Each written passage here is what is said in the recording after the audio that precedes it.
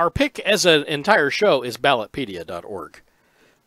Please go check out whatever you have gotten in your sample ballots, or if you happen to have the advanced mail-in, so that you can do an absentee at your leisure, which really I highly recommend at this point. Just do it. Why not? What's the worst that happens? They're going to lose the entire box of them? Maybe. But they might lose the same ones that go in.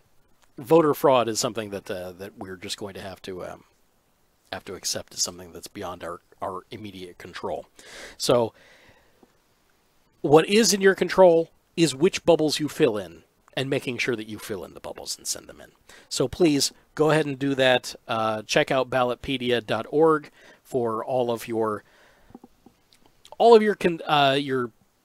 candidate needs. Vet them, see what you think, and vote your conscience. I think that's the best thing I can tell anybody. And of course, that's November 8th. November 8th. That's your deadline. Okay? Yeah. Maybe you still got a couple weeks here. Maybe you can put it in as a day off. Make it a personal holiday. I think that would be a good thing. Maybe start talking to your local senators, your actual representatives, your senators, everything else, and say, hey, why don't we look about making Election Day a national holiday, like it is in other countries? That would be a grand thing. Increasing the franchise. Yes. And I see that you have a pick here, and it is the most recent Deadpool comic, I believe. It is, and I love Deadpool. My friend Dan actually introduced me more to Deadpool. I enjoy the character, but this issue, which released, and I put a link in the show notes for it. You guys can read it online. I'm going to go out there and buy this issue if I can find it. I highly suggest everybody else go out there and buy this issue, because it's about an issue that hits close to home for me. And the greatest thing is, in a way, as funny as I can say this, he deals with it realistically. Yep. And in fact, essentially what happens is Deadpool finds a girl who's considering committing suicide by jumping off a building, and Deadpool, being Deadpool, says, why are you doing this off of my building? Go down to Parker Industries. It's better to do it down there. And then essentially takes her on this short adventure. Mm-hmm. And, is throwing out lines, is throwing out things to say everything else. But he's not the Deadpool being Deadpool. Wade being Wade is not the standard superhero who is the great goody two-shoes, says 3 things, and suddenly it changes your life, and you suddenly realize you need help, and everything's good. He does things his way. And like everybody else, like any normal person, isn't necessarily saying the greatest things in the world, isn't necessarily saying that thing which will make you change your mind at that instant. But, through just, in a way, caring, eventually, makes some phone calls, everything else, and at the very end, takes this woman, takes her to the ER, and says, where they have, basically a hospital, says, here's where you get off. And it's like, I'm not going to, I'll walk in there with you if you need me to. Yeah. You can choose to do what you want to do from here. But, I know his most important thing is him going, I know I can't help you, but there are people in there who can. And it's probably the most superhero thing that he's ever done. He's done some superhero things. For me, this is close to home because I have lost friends and family members to suicide. And, it's one of those things of I wish there had been somebody like this, as bad as he is. You're making jokes? I was bitten by a sad radioactive clown. Get off! Yeah, again, I love Deadpool, his way of handling things, but the important thing is the writers in this actually did it going, no, we're going to handle this, even for Wade, in a somewhat realistic fashion. Again, as he even says, you don't figure out the great lines until you're walking away. Yeah. After he's already dropped her off. And like, now I've got the stuff to say. Again, that line he says right there, if you scroll up a little bit, for a few people who ever watched this, not quite that hard, I'm sure a real hero would have something profound to say to make you feel better instantly, but I'm all you've got. That's the way it is. So go out there, check out this thing, read it. I loved it. It touched me deeply, which I'm sure Wade would love to hear. Oh, yes, he would. Mm-hmm. But I want to buy this and keep it just in case.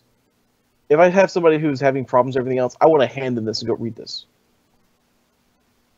You know, and it's also a thing for anybody else out there. You know, you see somebody who might be suffering, who might be having problems, get help. Yeah. However you need to.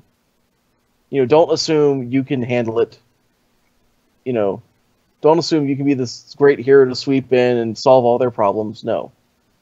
There are people for that. There are people that can do that a lot better than you. Yeah. I'm Deadpool. What's your... Don't what? Don't pretend to care. You're being presumptuous. I don't care yet. You're making it awfully hard for me to get my care on. Is it a boy? A girl? Money? Did you marry a succubus and she might ruin your life? I love Deadpool so much. Are you trying to make me jump? No, never! Though I've been told I can make people very uncomfortable. As he says with half his mask taken off. Mm-hmm. But yeah, Deadpool number 20. Yep. Should be currently out on shelves. If not, go find it somewhere. Yep. Highly recommend. People need this in their lives. Yeah, I think I've read through this like 3-4 times today. It's really good. Yeah. It really is. Very touching, and you know, it's thought-provoking, and that's what literature should be. And comics are slowly... Okay, not so slow. Not so slow. Taking it up again. Yeah, they're really kicking it up a notch. And that's wonderful. So with that, I think we've done it, sir. I do believe so. This here is the end of another lovely show. So let's see here. What do I have? Oh, yes, the end credits. Okay, so that's it for tonight. We'll be back next Friday about 9:30 p.m. Eastern. In the meantime, how about we continue this conversation on the website? Head over to ORLYRADIO.com. That's ORLYRADIO.com for all the links right at the top of the page. And you can like us on Facebook, follow us on Twitter, Tumblr, Google+, and subscribe to the YouTube channel and, of course, the Twitch channel, too, so you can watch us live. You can watch us live every Friday and join in the chat like Mama Van. Thank you so much for everything you contributed, Mama Van. You were definitely our third host tonight, so thank you very much. If you've stayed with us all the way through the credits, how about you give us a hand? If you had a few dollars to spare, you can contribute to the Patreon to get early access to the show releases, and we'll even get you some special perks now and again. How about you just follow the Patreon link on the webpage or go over to patreon.com/ORLYRadio. You can also make a one-time donation if that's your jam via the donate button. If you can't fit us into your rainy day funds, do us a solid and share the show. Leave us a review, positive review, especially out on iTunes, because that's where everybody goes for all their podcasts. So we're always looking for new ideas for the show, too. So how about you share what's on your mind and shoot a note over to us at orlyradiopodcast@gmail.com. Or if you're the more talkative sort, we do have that voicemail line, 470-222-6759. That's O'Reilly if you actually follow the letters and everything. Yeah. It's always ready to take your call or your text. Standard messaging rates will apply. Can't thank you enough for spending some time with us. Until next time, this has been O'Reilly Radio, part of the Cowen Services Network. Music for the show is created by Kevin MacLeod of Incompetech.com. Thank you, Stephen Griffith, for being with us, and thank you, Mama Van, for being in the chat room again, and we hope to see you all real soon. Bye, everybody.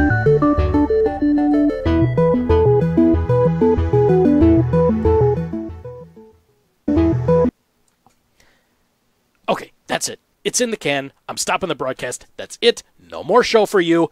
Later, people. Good. I'm now glad, because you were at least to my audio, you were breaking up horrifically during that outro. I think it was trying to throw the music and stuff in for me, but it was like, it might have been. The problem is with my job, I'm also looking at my keyboard going, where's my speaker breaking up button? Where is that button? I want to hit that button. You have a speaker breaking up button?